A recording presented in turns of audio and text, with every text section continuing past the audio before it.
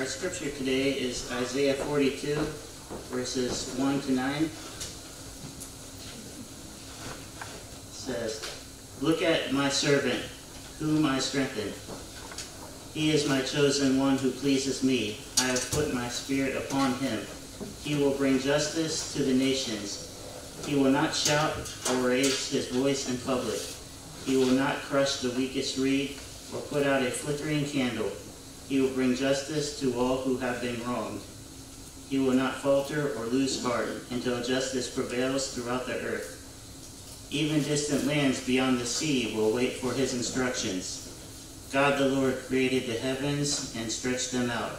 He created the earth and everything in it. He gives breath to everyone, life to everyone who walks the earth. And it is he who says, I, the Lord, have called to you to demonstrate my righteousness. I will take you by the hand, and guard you, and I will give you to my people Israel as a symbol of my covenant with them, and you will be a light to guide the nations. You will open the eyes of the blind. You will free the captives from prison, releasing those who sit in dark dungeons. I am the Lord, that is my name. I will not give my glory to anyone else, nor share my praise with carved idols. Everything I prophesied has come true, and now I will prophesy again.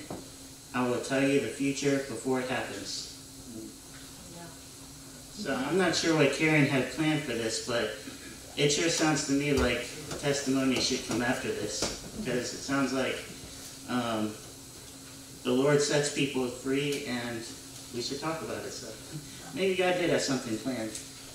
So those that are speaking are Kenton, Kevin, Eddie, and myself. So if you don't mind, I guess I'm here, so I'll start. So my testimony, I was born into a church family. I guess I was Methodist, and I was baptized as a baby, and I went to church, but I never really, I wouldn't say I learned anything about it, and I got confirmed. But you know, the things I remember about church camp, I remember canoeing, I remember playing basketball. I don't remember Jesus. And so my parents got divorced, and we moved away from, you know, church, and I never just went back again. It's like I confirmed, graduated, and that's kind of it. And so I guess I wouldn't say, I guess it was a slow, you know, becoming lost in a way. And it took a while. You know, I became, I got into things like, you know, they weren't so bad, but it was worldly things. You know, I would want to, you know, just have more things or better things than other people. You know, it's not like I wanted to kill somebody, but it was like, I just wanted things that God didn't like. You know, so I wasn't so bad, morally bad, but it was like I was just off kilter with what godliness was. And so eventually I started getting this anxiety and, you know, depression. There's like an emptiness inside. I was missing something. And I didn't quite know what it was. And I would try and fill it with other things that weren't godly, you know, because I didn't know what it was that I was missing. Nobody really told me. I would talk to my grandma, and she would say, go to church, go to church. And I would think, well, why? What's the point? She, I guess, knew, but she didn't outright tell me, and I kind of wish she would have spoken the truth to me at that time. But, you know, things got bad in my life, kind of. It hit a bad point, and I ended up, you know, losing my job, and ended up in the hospital for, you know, mental help. You know, I was in the pit, really, and something, you know, we ended up going for vacation. It was my lowest point probably on that vacation to Virginia Beach, and I just thought I'll take a walk, you know, think about what life's all about. And so I did, I was walking along the beach, and I remember something just grabbed my attention from the ocean, and I just looked, and it was just this beautiful sight. And I just can't explain it to you. It wasn't the sight that got me, but it was just the feeling. It was like I was looking at a beautiful landscape, and I felt this overwhelming love, like a spirit of love kind of thing. And it just filled me with like happiness and joy and peace and all of the things that, you know, you read the Bible and it says God will give you the Holy Spirit. And and it was weird too, because I heard this song in my head. I can't really tell you what the song said, but it seemed to make sense to me. They seemed to go together, but I couldn't tell you. And I left just feeling great, like, wow, I knew there was something else out there, something bigger, better than me, something to look forward to, but I didn't know what it was. So months went down the line where I didn't know what's going on, and I just had this feeling like, go to church. Kind of like my grandma said, go to church, go to church. It was in me. And so I tried to go to my friend's church, but COVID had hit. It wasn't time. But they had an online service, and I watched it, and they were talking about the wheat and the tares. It was about, you know, the separation, how there would be like the good ones that God approved of, and then the not so good ones. And I just thought that's exactly what was in my life. You know, there were great people that loved me, and they were the ones that just wanted to bring me down. I felt that was the truth. There was truth in that. And then he started talking about Jesus, the pastor. And I just thought, you know, this is it. This is exactly what I've been looking for. I finally found it. And then he gave the invitation to come up, but I couldn't come up. But in my heart, I said, yes, you know, I believe in Jesus. And then I told everybody. I was calling up people, and I called Kenton, I called my dad, my grandma, everybody. Said, you know, I gave my life to Jesus. And it was an exciting moment. Like, it was the best thing ever. Because I knew what would give me hope. I knew what would just fill my heart with joy. And so I went to church. I came to New Beginnings, and I started to learn. I got into my Bible at the time. I read every day. I read the whole Bible. It's just, I needed to know what was going on. And so the excitement, it was such a great thing, but then I think God said, okay, you've been excited long enough. Now it's time to get you where I want you to be. So then I can tell God's been recently, you know, he's been testing me, he's putting me through the paces, he's getting me better, and he's smoothing me out, I can tell. But that's what it says in the Bible. You know, God is faithful, God's holy, he wants us to be holy. And so I found a scripture this morning, and it really went with all of this. So it's Ezekiel 36, 25 to 27. It says, then I will sprinkle clean water on you, and you will be clean. Your filth will be washed away, and you will no longer worship idols. And I will give you a new heart, and I will put a new spirit in you. I will take out your stony, stubborn heart, and give you a tender, responsive heart. And I will put my spirit in you, so that you will follow my decrees and be careful to obey my regulations. So, I guess my testimony is God has changed my life completely, and I'll follow him forever and ever. Amen. Amen.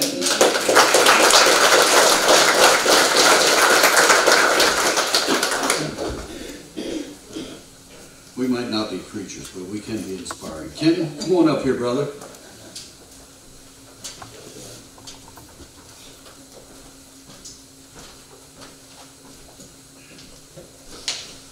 I don't know how you follow that.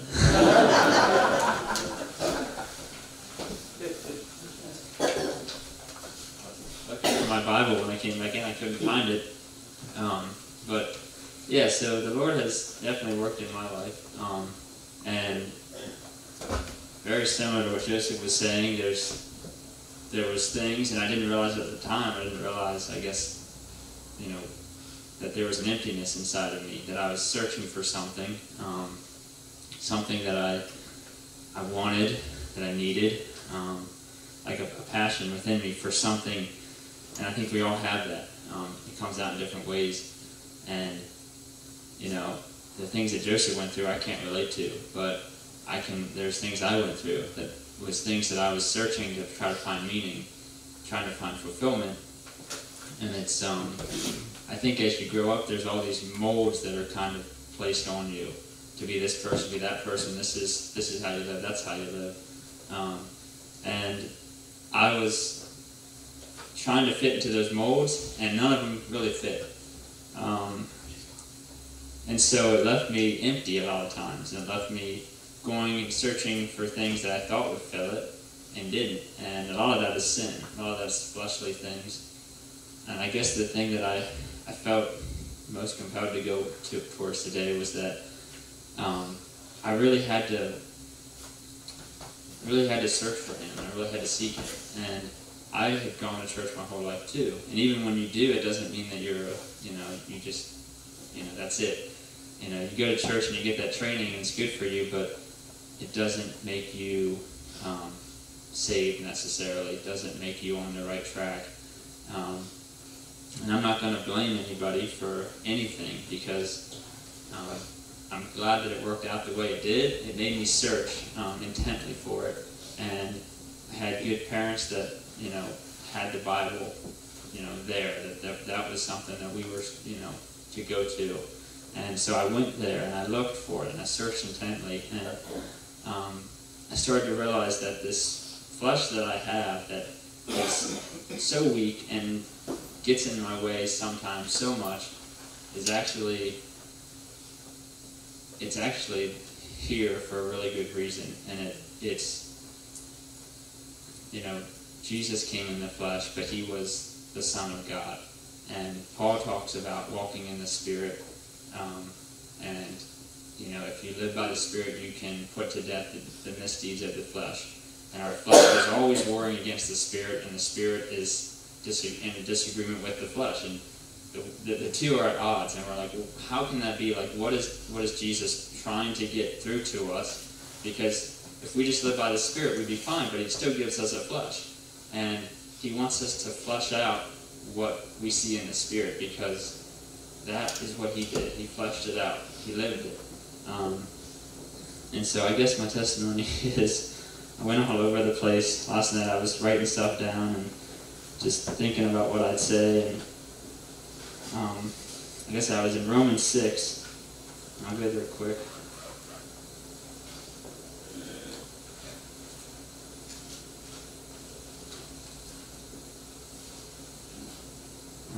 Romans 6, it says, "What shall we say then? Shall we go on sinning that grace may increase? By no means. We are those who have died to sin. How can we live in it any longer? Don't you know that all of us who were baptized into Christ Jesus were baptized into His death? We were therefore buried with Him through baptism into death, in order that just as Christ was raised from the dead through the glory of the Father, we too may live a new life. For if we have been united with Him in a death like His, we will certainly also be united with Him in a resurrection like His. For we know that our old self was crucified with Him, so that the body ruled by sin might be done away with, that we should no longer be slaves to sin, because anyone who has died has been set free from sin." And I think I saw that in myself a couple weeks ago, and it was really surprising to me. I've learned over time that when I get tempted, because I still do, to do the wrong thing, I need to go to the Bible, and I need to fill my spirit, because what's really happening is my spirit is hungering.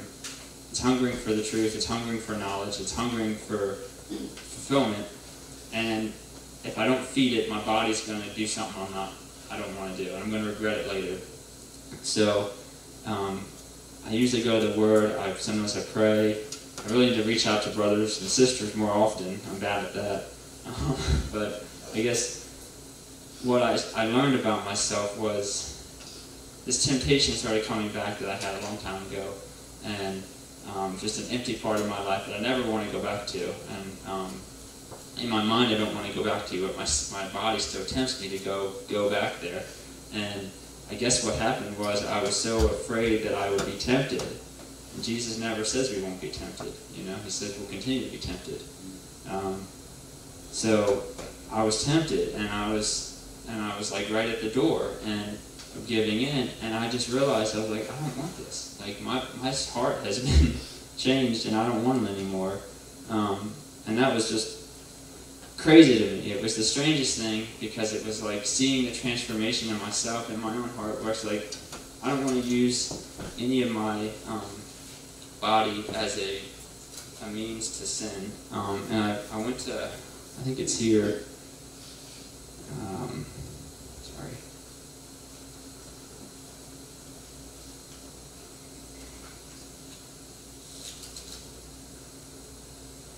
So Jesus was tempted in every way that we were, and actually it's not there, sorry, it's back here. Romans, it's in Romans, it was Romans, I think 6:24. There is no 6:24.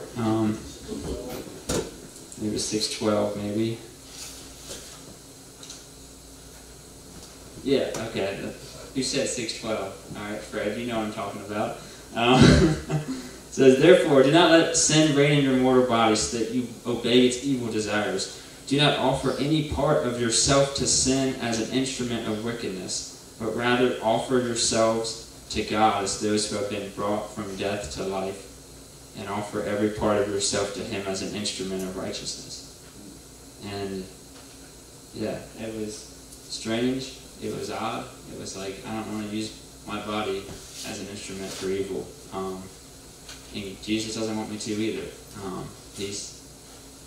He's made a way so I don't have to. He did it. You know, the big thing, I was reading a book, it said, the crazy thing about Christianity, it's not about do, it's about done. And it's been done for us. And we just have faith in that. And if we have faith, it's like if you put a faith in a boat, you know, and you're on a lake, you put all your faith in that boat, but if it has a hole in it, it's not going to save you. We have a huge boat of Jesus, and so if we put our faith in it, we're not going to fall. And I don't know. So I guess that's kind of what I had. I won't go all into it, but I don't want to take up too much time for these other guys. But yeah, that was a transformation I saw myself, and I was just like, it's the real deal, you know. He is changing us from the inside out, and if we let Him. So, thank you. You're welcome.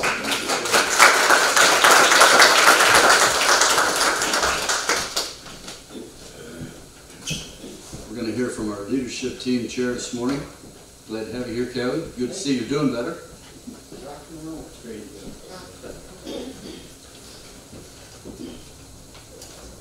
I grew up in a church with a brother, church. My parents always took us to church every weekend. As I got older, I didn't go to church. I was going out to bars a lot, drank a lot, smoked a lot, still smoke a lot. But it wasn't perfect.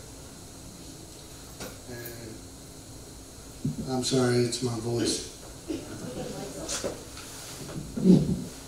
So, during that time, I didn't go to church. A lot of the people that I grew up with and went to church seemed like saints on Sunday and sinners on Saturday.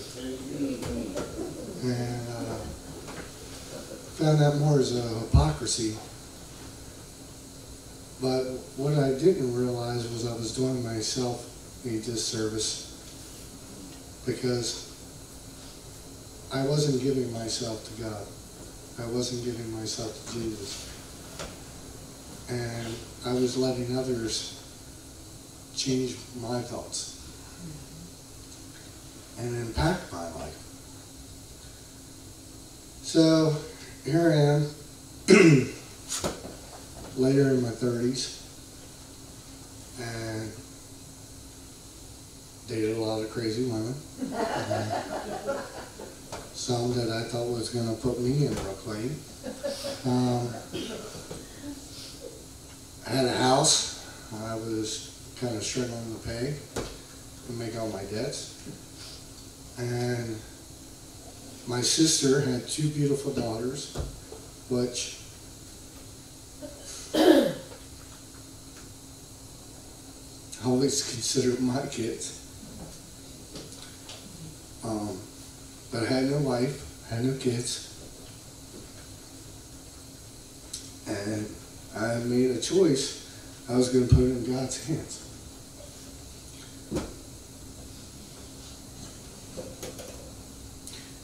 God gave me Tammy, and she's been my rock.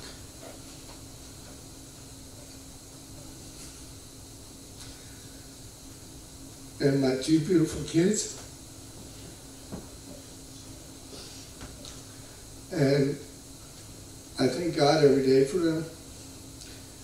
And I thank God that He's brought me to this church and to you folks. And I love the way each of you make everybody feel welcome, no matter what, because there's none of us that are perfect. We're all sinners. And I don't have any quotes other than I know we can't make it to the Father unless we go through Jesus. So, thank you.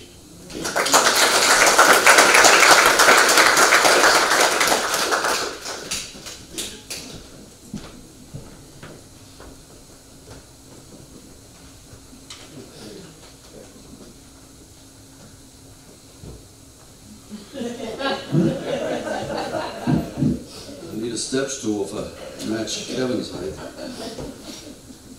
When Karen called last night, she said, I've asked Joseph and Kenton and Kevin to give a short testimony on what hope means to them. And I thought, where did she get that? Dumb me, the first candle is hope. How appropriate. Only our pastor would put things together so organized and so well. I don't think any of us really realize what a wonderful pastor we have. Amen. I don't know if you know it, folks, but this doesn't come natural to me. It comes to me from God. I'm like Kevin. Without Jesus, without God in your life, what good are you? What good can you do? I have the hardest part this morning because I got to follow these 3 guys. And they all 3 did a wonderful job of relating what's on their heart. But the thing that's so encouraging to me, and it really speaks to the word of hope, is the fact that me, an old man, over the hill looking back, can stand up here and see 3 young men stand up and give credit to God for what He's done in their lives. I wish I could have done that at a younger age. I might have become a preacher then, you know, who knows? Somebody asked me that once and I said, well, I thought about it once, but it just wasn't in the cards, in my cards. That's the difference. I think it's appropriate for us this morning, thinking about hope, to really look at what is the definition of hope. Well, the secular definition goes like this. It's a desire accompanied by expectation of a belief and fulfillment. Now think about the three testimonies you just heard. They all three had hope in Jesus. They didn't know it at the time, possibly, but they had hope that there was a better life for them. Did they not? It also can be explained as an expectation of fulfillment or success. Now, none of these three guys were looking for something unsuccessful, something bad for their lives. They were looking for something better in their lives. Would you agree? Yes. And they all got it. Why? Because of God. You could also say hope means something desired or hoped for. Now, what does that candle mean this morning to you when we lit it? I've never thought about the Advent candle lighting service much. It's just something you do when you go to church. It's something you do. But what does that candle of hope hold for you this morning? Does it truly hold out hope that Jesus is coming again? Because that's where we are in this stage now. At that point, that before he was born, the hope was that God would send somebody to earth. God would send somebody who would save his people. He's done that. Now that candle of hope to me this morning gives me the hope that yes, the Bible is true and Jesus will descend in the clouds and he will call his beloved home. He will call his bride home. In Jeremiah chapter 29 and verse 11, I'm going to be reading from the NIV. This is what God tells us hope is. For I know the plans I have for you, declares the Lord, plans to prosper and not to harm you, plans to give you hope and a future. So where does my hope come from? It comes from God and nobody else. It comes from God. I'm a firm believer that God does have a plan. He has a plan for me. He has a plan for each one of you. They're good plans. They're things that enrich our lives, plans that make us look forward to tomorrow, not regret it. Oh Lord, did I regret Monday when I was working. I hated Mondays. Fridays, Wednesdays, I could care less, but Mondays I just hated. God takes that away. You don't regret. You don't not want to go to work. Why? Because now you have the hope that maybe I'll get the opportunity to share Jesus this day. Maybe I'll get the opportunity to help somebody else reach their goal, their hope to come true in their life. That's called plans that'll fulfill us. You know, one of the plans that he has for each and every one of us, and some of us have reached fulfillment on this, some of us may not, and that is that we will develop a personal relationship with him. Now, I would venture to say everybody in here has a personal relationship with Jesus.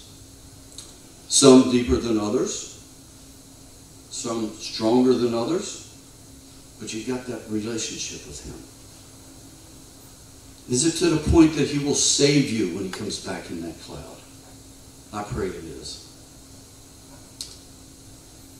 When we look to him for our salvation, we are then equipped to be his hands and his feet on this earth. Now, we just approved our Constitution last week. What does our mission statement state in there? We're to be the hands and feet of Jesus. We are to be making disciples. We are to be spreading the good news and help our brothers and our sisters to come to the saving grace of Jesus. What better hope, what better task, what better job could we have than making disciples for Jesus?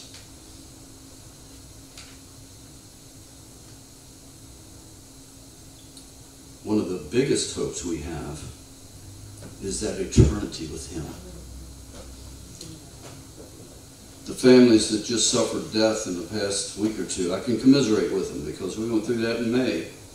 And I'm going to tell you, without Jesus, I don't know how you handle it. I don't know how you handle it. He truly can and will help us through any and every circumstance that crosses our paths. I'm a firm believer in that. I was like Kevin. I was rowdy. I ran around and all kinds of other crazy things. But when Jesus gets a hold of you, all that nonsense falls away. You don't want to do that anymore. Right, Joseph? That's right. There's a different path, a path that God approves, a path that says, well done, thou good and faithful servant. In Hebrews 11:1, also from the NIV, it says, now faith is confidence in what we hope for and assurance about what we do not see. Did you hear that? Did you really hear that? Faith is confidence in what we hope for and assurance about what we do not see. It's hard to believe things we can't see, isn't it? That's where the world struggles. Well, show me God. Well, I can't put a picture up other than a drawn picture. He's not someone that sits on the throne like Ramesses did in his day and ruled very firmly. But God is on his throne, and those of us who believe and have the faith that God has given us and the hope, we see God.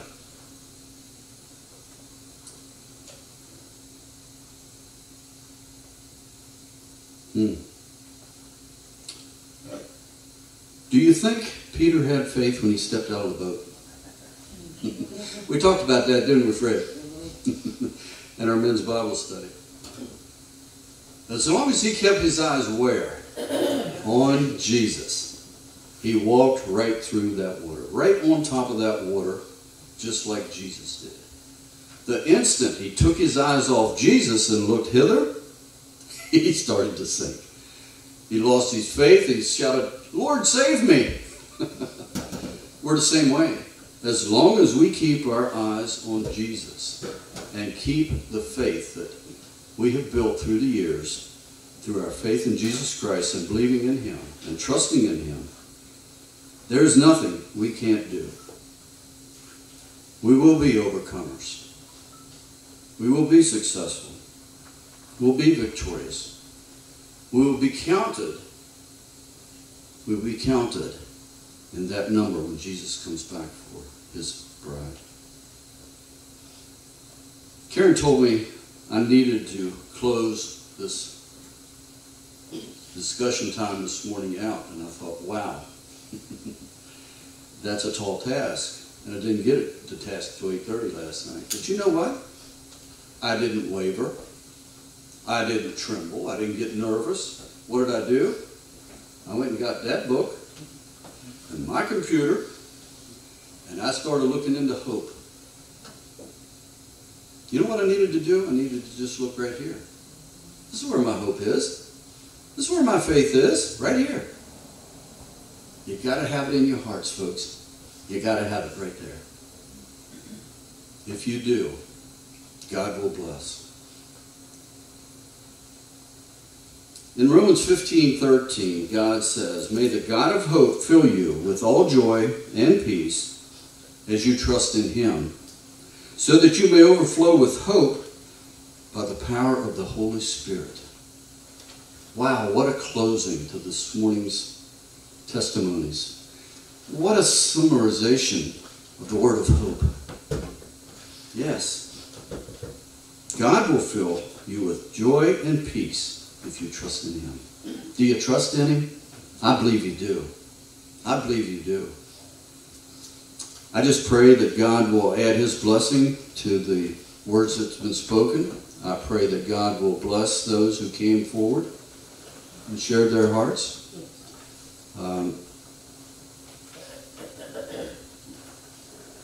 When you're serving God, as Joseph said, it's hard to do wrong. As Kenton said, when you're serving God, when God gets a hold of you, your life changes. You become his. Praise God. Praise God. Hallelujah. Amen. Amen. Thank you.